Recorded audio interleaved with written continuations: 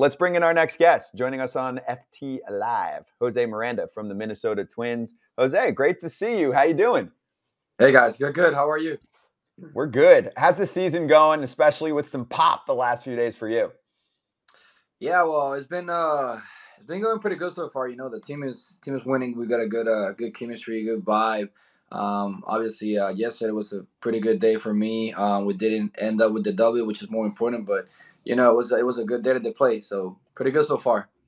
What did you think of after the game? You hit 2 home runs. You go in the locker room. You're supposed to be mad because you lost. But there's a little bit of you deep down inside that's thinking, well, I went deep twice. What the heck's wrong with the rest of y'all? Yeah, it's a tough one because obviously you don't want to show a lot of emotions in the clubhouse. Obviously, especially after a loss. But well, obviously inside of me, I was thinking about it. Like I knew I hit the 2 home runs, so I was kind of like a little bit happy inside because it felt great the first two of the year. But outside, I just had to be normal, neutral because obviously we lost the game. So yeah, it was like a 50-50. Did you go anywhere after the game to celebrate your 2 homers? Did you go to a nice dinner? Well, yesterday I just went to the mall really quick, hang around a little bit, and then went back to my house. Did anybody notice you when you were in the mall? Were you the Mall of America? Yeah, Mall of America. Yeah, couple of people noticed me. But yeah, Mall of America it's a nice one. Did you buy anything? No, I bought something for my daughter. Okay. All right, that's fair. Yeah. That's fair. Hopefully it was a little like 2 bats for your 2 home runs that day. Just a reminder, hey, Daddy went deep twice today. So remember this, honey. Hey, watching you on there, you look a little slimmer, dog. I mean, I know you talked about in the offseason, you're trying to work on basically slimming out a little bit, getting more agility, man. Can you go over the process in the offseason, what you did there? Yeah, well, obviously, I started eating better. That was one of the main things in the off season, and just working out from it was Monday to Saturday. It was Monday, Wednesday, and Friday as I was doing gym, and then Tuesdays and Thursdays I was going to the track. So, and then Saturdays it would be just like a normal day at the field, but it would pretty much be like everyday thing. Just Sundays off, but it was basically just like having a better nutrition and working out better. You go back to Puerto Rico in the off season? Yeah, I go back to Puerto Rico. So tell me about Leadership Christian Academy and how there's not much about the school that I could find. And I hablo español para no necesito más. But what I could find, like, you guys have, am I right? 18 since you got, well, the year before you got drafted, you have 18 guys in pro ball since 2015. What's going on down there? What do you guys, que habla? Yeah, well, they started doing like a really good program of baseball. 2015 that was the first guy they got drafted. It was Liam Marrero. He got drafted by the Twins, and then 2016, I was the only drafted that year. But from 2016 on, 2017, we had a first rounder, which it was Helio Ramos with the San Francisco Giants. And then from that moment on, they kind of like took off a little bit, and the program is way better. So a lot of people are starting to notice it more in Puerto Rico, and like scouts know a little bit more about the school, about the program. So they got a really good program going on right now.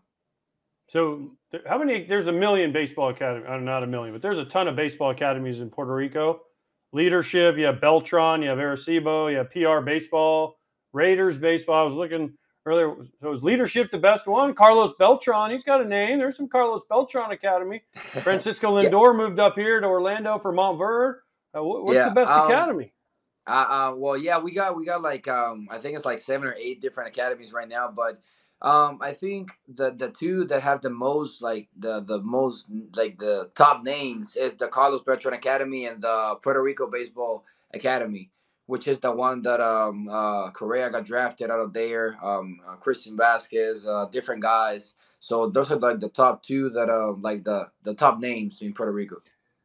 Hey, how's your guy Correa? I know at the end of last season he said, "Oh, Miranda's coming to work out with me for a couple weeks. Did that end up happening, or because he was a free agent, did you guys have to push it off? Well, we tried to work it out, but it was hard because obviously he had a bunch of stuff going on in the off season.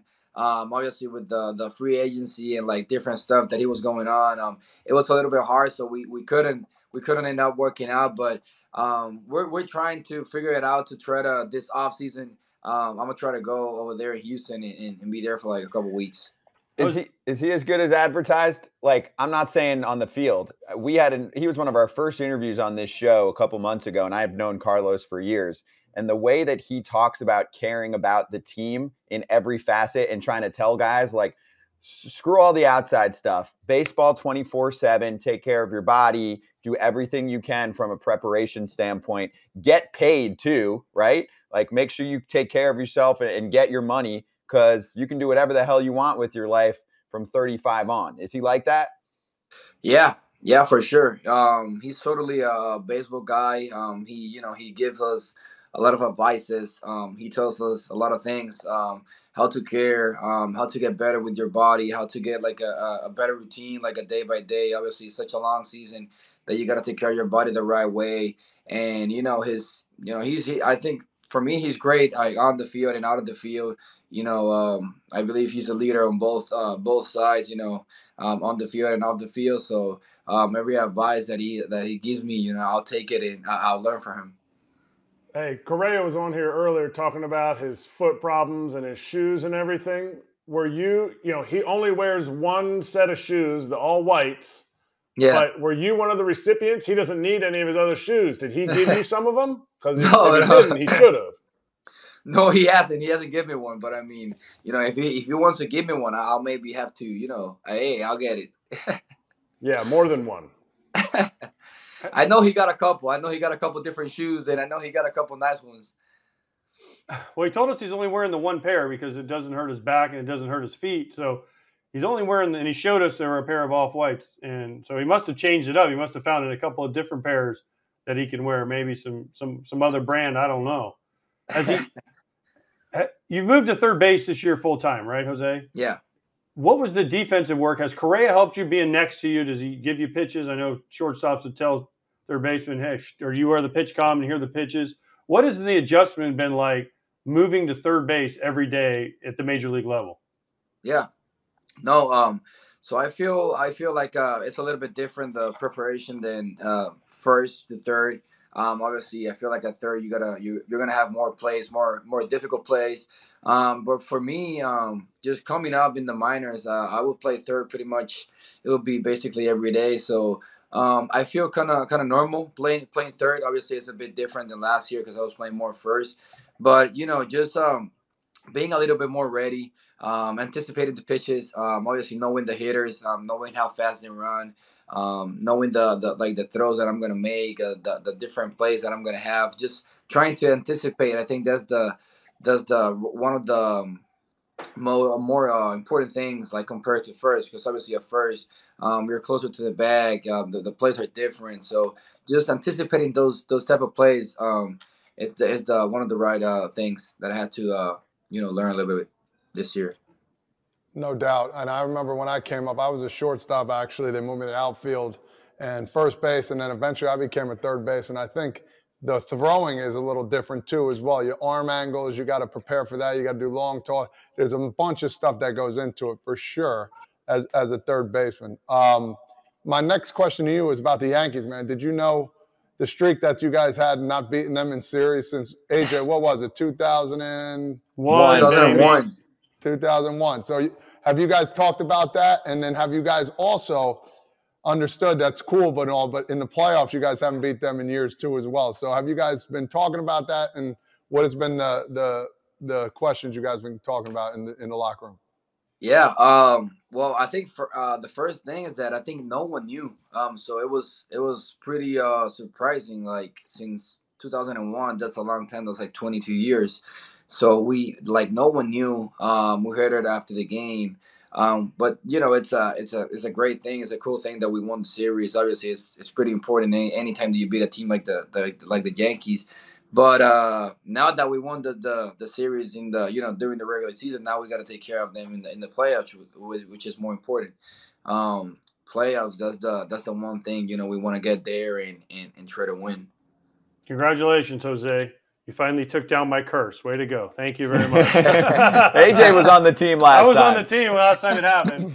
And then we lost to him in 02 series, 03 series, and then we lost to him in the playoffs in 03. So I was there. Tough times. Tough times, yeah. Jose, this is when you say, "Wow, you're that old." Yeah, I was 3 years old. Okay. So okay. Thanks. So he doesn't remember you, AJ. Okay, that's okay. You know, when he walks out of the clubhouse, he makes a right. Just look at one of the stars on the wall. He'll see. So back in 21. So you got drafted. You went 18. You were 18, 19, 20, 21 in 2019. Take us to the COVID season. What is the difference in Jose Miranda from the 19 season to the 21 season? And do you feel like that 2020 season was lost for you, or do you feel like you got something out of it and has made you the player that went on and hit 30, for everyone who's listening, 30 homers, 94 stakes. You only struck out 74 times. You hit 344 with a 973 OPS. You smashed AA and AAA. Yeah, I think for me, I didn't think it was like a lost season. I just took it as a learning thing. I was putting in the work every day back in Puerto Rico during the COVID season. I was going to the field. I was hitting pretty much every day. I was trying to make improvements. I was trying to get better for whenever the 2021 season got. And I was working on different things. I was trying to have a better approach to the plate. I was trying to swing at better pitches. That was one of the things that I was working in really hard. And so for me, that's why that was one of the improvements and one of the things that I took from that COVID season. Obviously, we didn't play. I went to instructional league later on in like September, October, and all the work that I put back in Puerto Rico during the COVID season, it kind of showed off on the instructs because I went there and I hit pretty good and I put some good numbers on the instructional league. So for me, it was more like I took something out of it, and it wasn't like a lost season for me. Okay, I got one more for you, Jose. I never show this. I wear a hat every day, minor league hat. I show my hair. That's what. Don't worry about that. Your face got concerned when I didn't have any hair. Do you know what that is? Not what team. Do you know what that is? No, not really. No? Do you know what a coquise is? Oh, coquise. Yeah, coquise. Yeah. So tell me about the coquise, because this is my minor league hat for the day. But anyway, tell me what you know about the coquise, and then, I'll see if they're right or not. Well, the coquis. Well, the one thing I can tell you, they're from Puerto Rico, and you're gonna hear it. Like, you're gonna hear them at night for sure. When you go to bed, you're gonna hear them like super close to you, like coqui, coqui. You're gonna think that you're gonna think they're like right here in on your ear, but they're everywhere. They're like outside. Like if you go at night, you're gonna see them. Like they're pretty tiny, but they're loud. So that's the one thing I can tell you from the coquis. Perfect. Love it. That's cool. Wait, who's Kratz? Just do it now. Do the Kratz hats. Whose is that? The hat. It's the Lehigh Valley Iron Pigs. It's their Copa Diversión. It's their hat. It's just for the Puerto Rican population in Allentown, where their stadium is, up in the Lehigh Valley. It's just like a dedication to they call it the unofficial island animal, the coquis. And it's nice. It's just dedicating it to the Puerto Rican population that's up there in Allentown. It's pretty sweet. Yeah, that's nice. Jose, have you ever been to the water that glows in the dark? The bioluminescent, where you put your hand in it, it's blue at night? It's a good question. No. Is that something, because it's pumped? I've done it. I did it. Was it good? It was cool. You had to kayak in. It was 1,000 degrees, and you're sweating. That's in Condado, right? Yeah, and you go down this long mangrove like river, and then it opens up and it's dark. It's at night, and you reach your hand in the water and it comes up blue, like bright blue. Like It's I've really heard cool. about it. Yeah. I've heard about it. I haven't done it, but that's one of the things that I got to do when I go back. Okay. Yeah, it's worth it. It's worth the struggle to get in there. All right, I got one hard hitting and then something fun to ask you. So for hard hitting, what do you think about the potential of an international draft? You're someone that comes from Puerto Rico. I know it's talked about and it's debated a lot. Have you observed anything from growing up and playing ball there versus, you know, an international signing situation? Because it was a hot topic. And I like to get the perspective from guys who've gone through playing internationally. Yeah. It's a tough one because obviously, going to a draft, obviously it's not easy for anyone. It's pretty hard, obviously, going to the draft. But for me, like I think if it was by me, I'll just leave it how it is right now, and just see how it goes, and then in the future maybe, make the international draft. But as for me right now, I just leave it how it is. Obviously, international ball is hard too, but the draft, they're both pretty hard. So, but for me, I think I'll leave it as it is right now. Okay, now I'm going to give you an easier topic. So we spoke last year about Hamilton, and I know you get asked about it a lot because your cousin is Lin-Manuel Miranda. I get a little bit of extra say in this conversation because my sister's been in the show now for like 5-6 years. She's in the show in the city. So when I asked you last year, you hadn't seen it yet. You're a busy dude. And I know you hung out with Lin recently. You're shaking your head. Have you not seen it yet? I have. Come No, on. I haven't seen it, and you know what? I feel bad. I feel bad because I haven't seen it, and everyone asked me, and he even asked me if I was gonna go to to go watch it because I believe it's here right now in Minnesota. I think it's until early May, but I haven't seen it, and I feel really bad.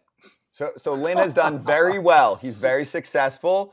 He needed to fly you in the off season to New York, grab some dinner, go see the show, sitting next to him, which would be super cool because he created it and he was in it for a while. So at this point, I mean, I know off days are precious. You don't get much. I'm not faulting you at all if you don't go during the season, but this is what you have to do because I know Lin would enjoy it.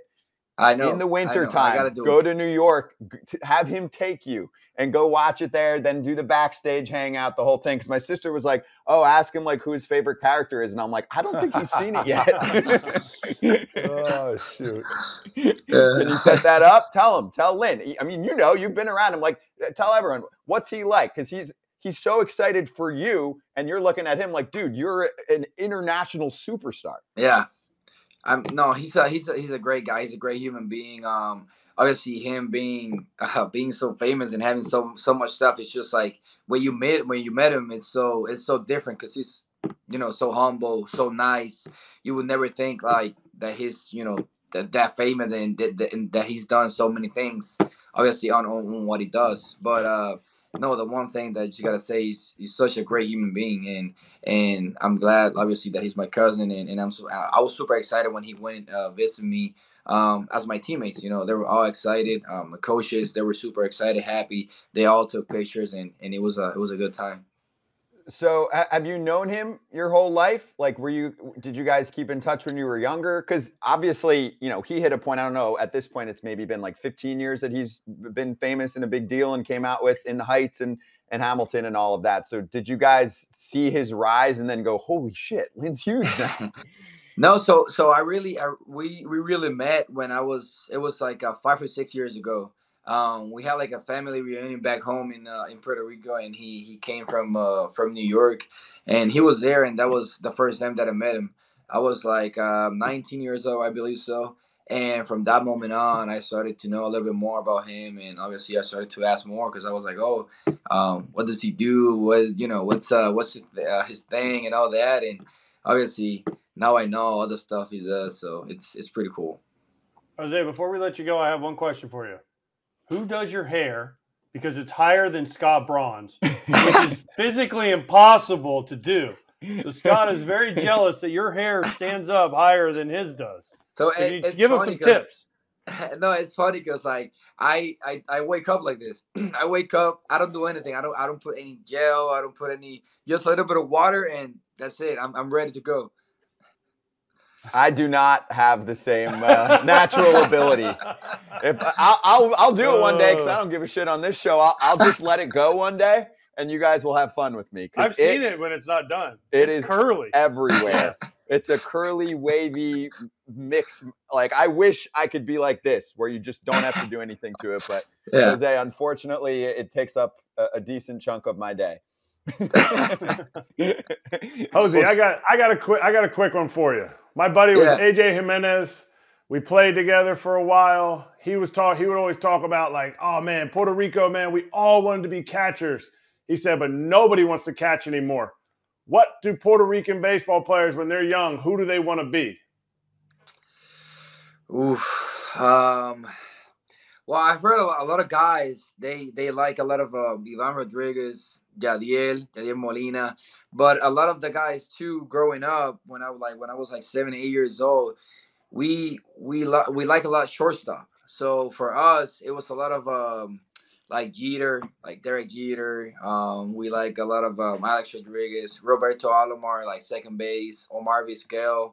So those were like the guys that I heard when I was like growing up. Now you've got Lindor, Correa. Yeah, now we got Lindor, Correa, Baez.